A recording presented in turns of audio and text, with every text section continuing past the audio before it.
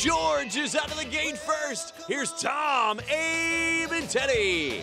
George has a pretty commanding lead in the Geico President's Race. I don't think he's going to lose this one. He's usually pretty solid when he's got the lead. He's already to the Nationals bullpen. The other three are way behind. Celebrating blossoms and baseball during the Geico President's Race. He's through the right field corner, and nothing's going to stop him now. No way is he going to lose this race. And now, wait a minute. What's that? It's Stumpy. Stumpy, does he have an axe? Oh, no, he takes down George. It's revenge. George goes down. And here comes Tom. Tom trips over him. Abe trips over him. The winner's going to be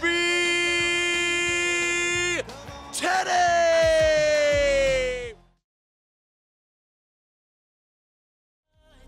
Teddy takes the win of the Geico President's Race hand in hand with Stumpy.